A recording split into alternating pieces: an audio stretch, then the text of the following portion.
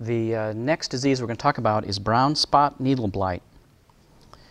And this particular disease is a fungal disease, and it's common on longleaf pine.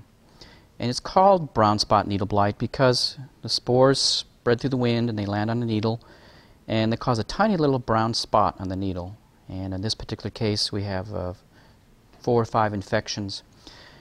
Inside and around the brown spot, we have yellowing. So we have a little brown spot, and then around that we have yellow. And so each one of these has a brown spot and then a yellow spot. And it's also sometimes called yellow band disease or yellow bar disease. So actually what we'll have green, we'll have yellow, we have brown, we have yellow, we have green. So each one of these is a little brown spot encircled by yellow up and down the stem. Now, this only has 3 or 4 infections.